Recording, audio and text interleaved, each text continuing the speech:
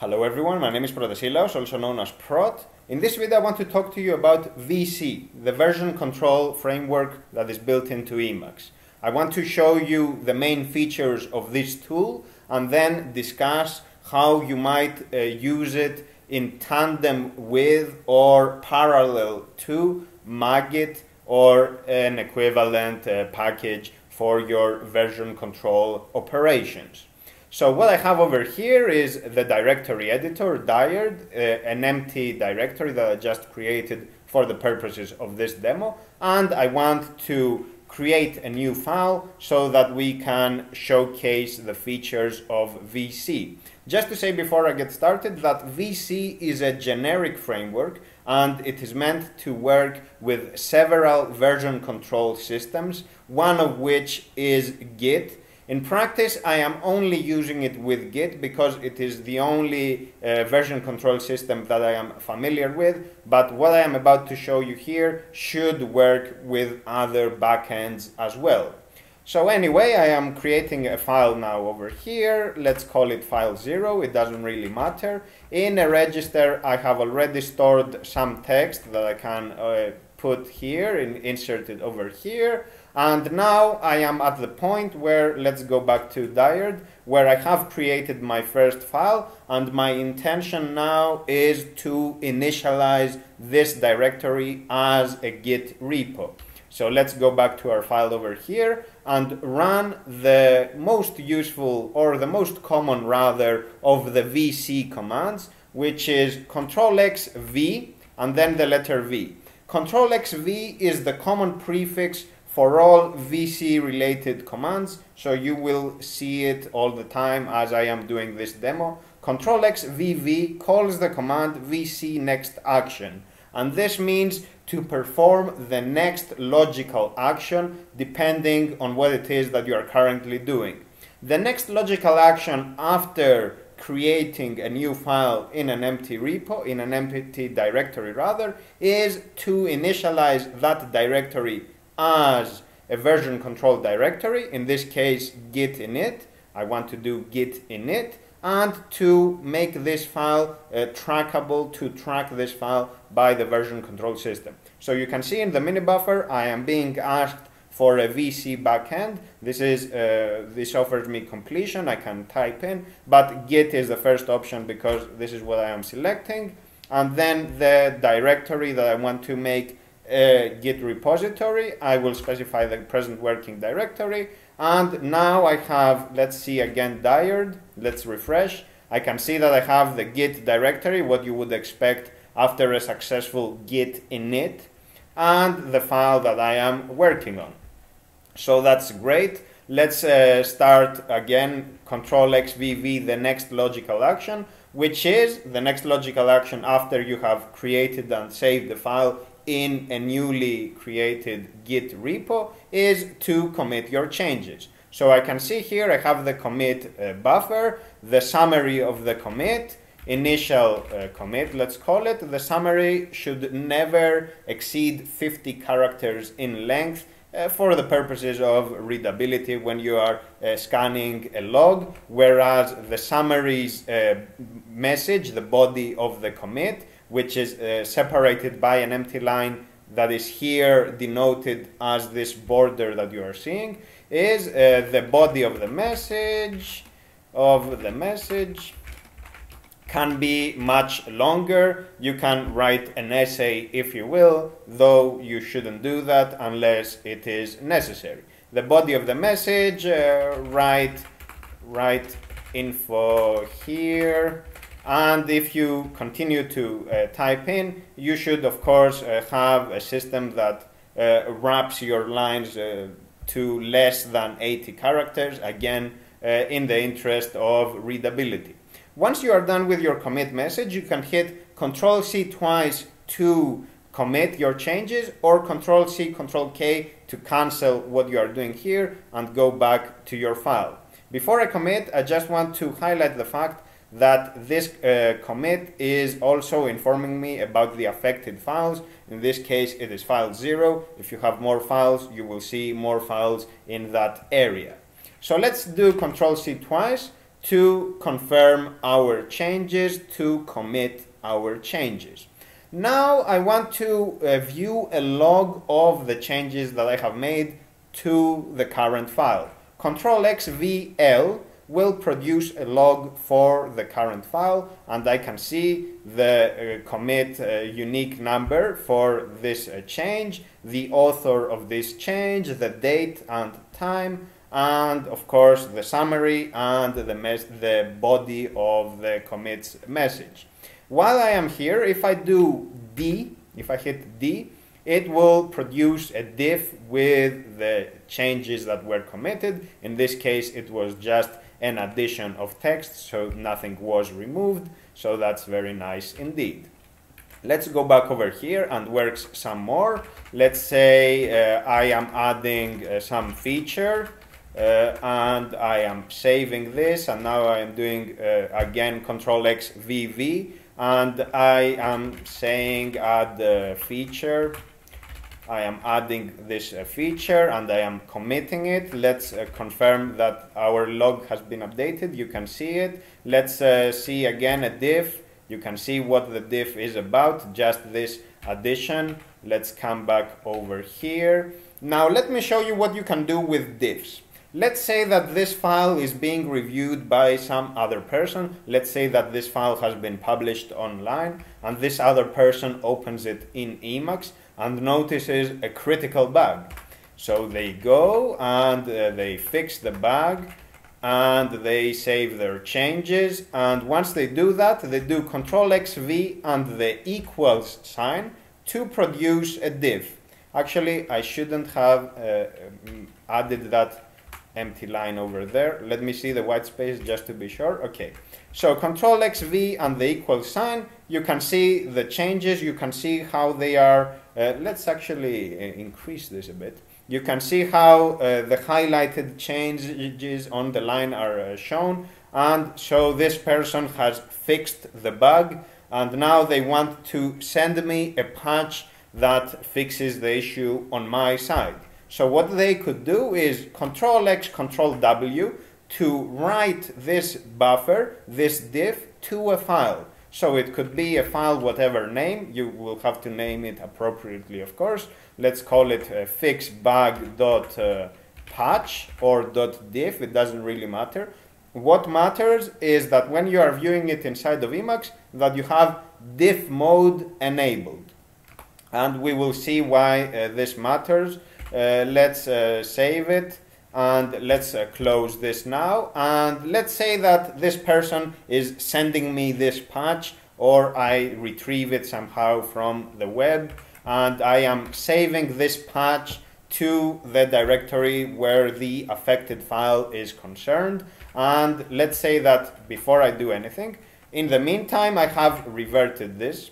Yes, Control X VU will undo all the changes that you have introduced and revert back to the last known state that was committed to the version control system, in this case Git. So let's say that let's go to the directory editor, and let's say that I am now reviewing the patch that I received, and I can see here that indeed a fix has been introduced. So if I want to apply this patch to the file, while I am over the diff hunk, the specific changes that I am looking at, I can do Control C, Control A, and this applies the patch to the files concerned. You can see already that the file has changed. You can see that it has not been saved yet. And if I do Control X, Control S, of course, the file is saved now and it is ready to be committed again. Control X VV, fix bug, and you confirm your choice, and let's review what we have. Let's review. You can see that we have the add feature and then fix bug. Okay, and you get the idea how this would work. This is a great way, of course, to send a patch via email without having to go through the whole process of creating a profile on GitHub, GitLab, or whatever, doing the whole thing with pull or merge request. You know, it's quite a complicated process. Whereas here, you make the changes, you produce a diff, you save that diff, send them to the other person, and then they can patch their file accordingly.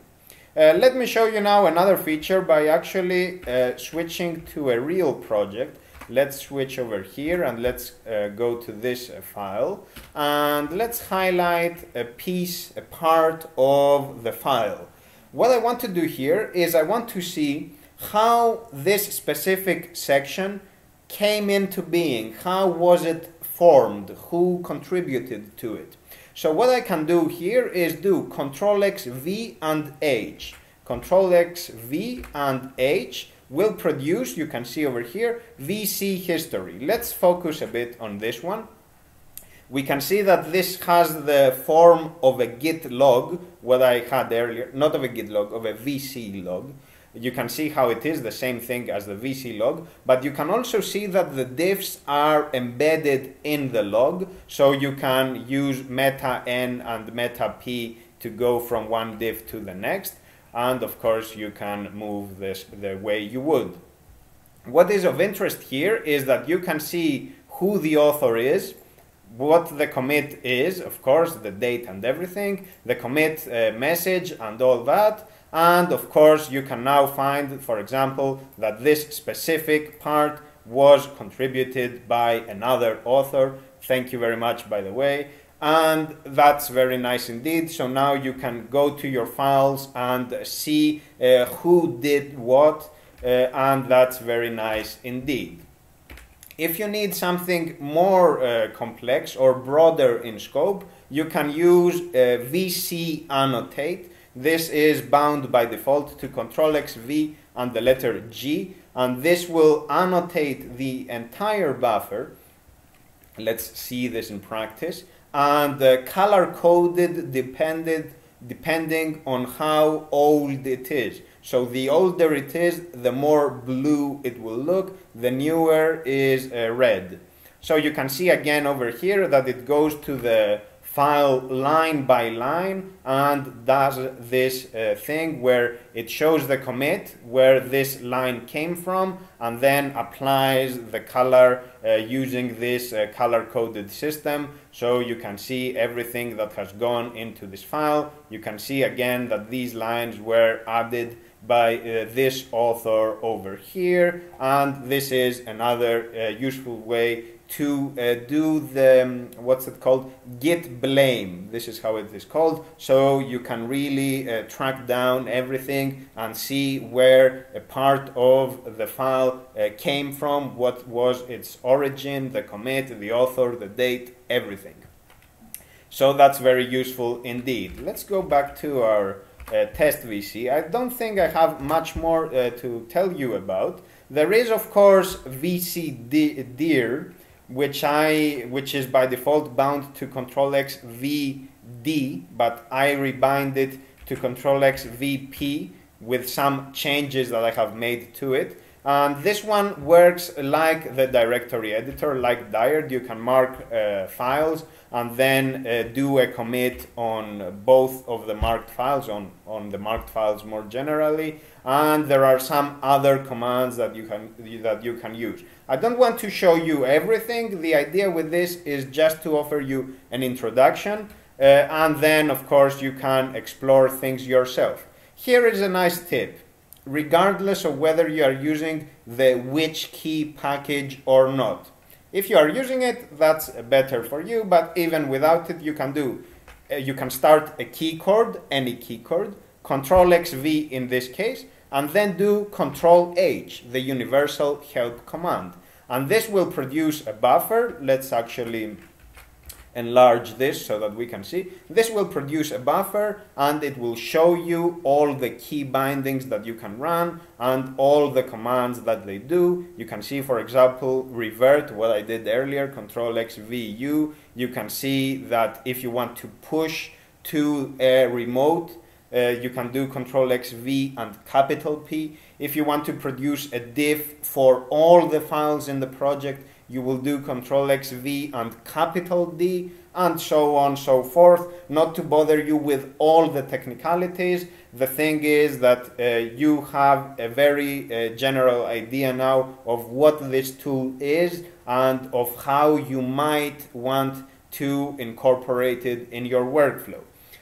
With these granted, I just want to conclude with the fact that in my mind, Magit is still the superior option if you want to make use of the advanced or the power user features of Git. But there are lots of scenarios where what you really need is to just make a change, commit this, and no need to worry about the advanced features of Git. So for me personally, I have carved a niche for the VC framework whereby I will only use it for special tasks like patching something using the diff format, or for committing a very small change, for example, fixing a typo or things of that nature. But I will always rely on Magit for more demanding tasks when I want, for example, to stage part of a commit, but not the whole commit, of a diff, sorry. To stage part of a diff, when I want to do complex things with rebasing my Git history, or with merging from another branch, including a remote branch, and things of that nature.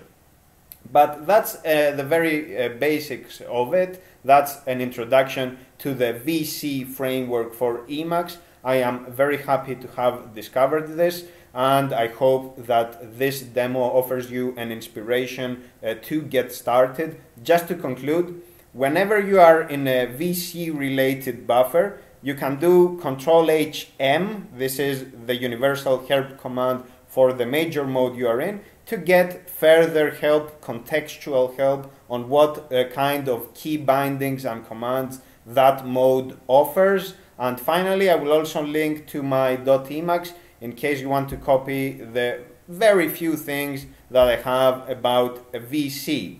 That's all for now, folks. Thank you very much for your attention. Goodbye.